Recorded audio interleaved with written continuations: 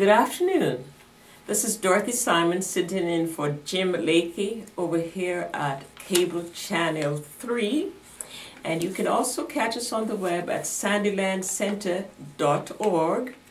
And each morning between the hours of 9 and 12, you're welcome to join us at the south side of the square for coffee and interesting conversation.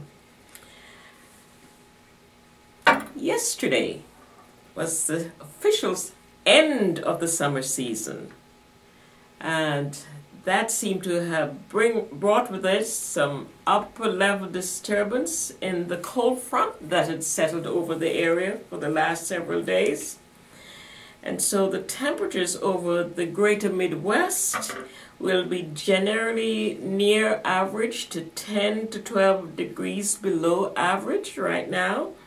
And the highs will be the 80s in the southwest part of Kansas generally. And ahead of the next cold front, we should have an increase in showers. As a matter of fact, it was showering early on this afternoon. And we should see some more thunderstorms. The cold front and the associated showers and thunderstorms will roll southwards and eastward across the whole region Friday and in the weekend. But right now in the square, you can actually hear the wind as it is roaring, and you can see the large trees in the square bend and sway in the presence of the wind. It is quite windy and blustering. The skies are generally cloudy, and the wind is coming in from the south, gusting up to 35 miles per hour. And the temperature right now, it is in the 70s, but it feels more like 65. And for the next 6 hours or so, we can expect to see that cloudiness with a strong wind and gusting winds, as the temperature warms up to 79 for the highs today, with the relative humidity right at 46. And tonight we could see the temperatures go back down to 54 degrees with partly cloudy skies, and the winds coming in from the northwest at 14 miles an hour and a 63% humidity.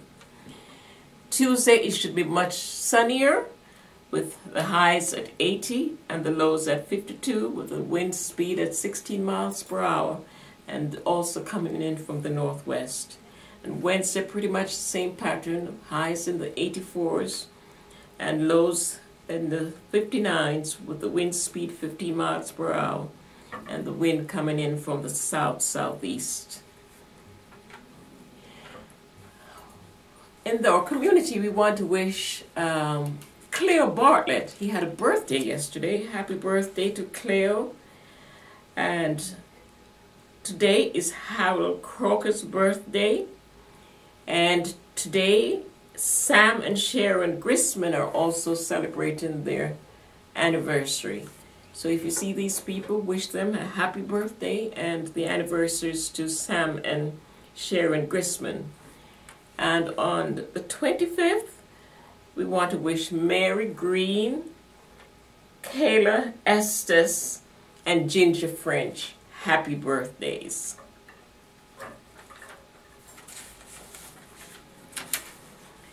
In our community, we want to say congratulations also to the Gray Studio, who got a $75,000 grant for restoration of the building. And the grant is to help in the creation of an art studio, a gallery, a museum, and even living quarters for a temporary artist who will provide occasional programs for the public. And this grant is part of a very comprehensive program for this non-profit organization. And they will accept donations. And if you want to donate to this great effort, I think it will add a lot of interest and value to our community. So you can send your donations to the Golden Belt Community Foundation. Those donations will be really accepted. And don't forget the start of the Awana program on the 25th. It's starting at the First Baptist Church, and it starts at 6:30 to 8:30 for the children, kindergarten through 6th grade. And they will be learning Bible stories and memorizing Bible verses and good, healthy, creative ideas they have in their Warner program. So do call Roland Broder at 620-792-4899 for more details.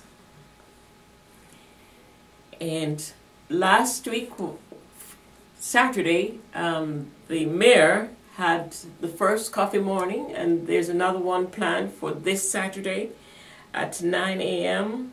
To 11 over at Papa's Pizza. And the mayor wants to have a talk with you to hear your ideas, and you can bring all your concerns and questions to that coffee hour.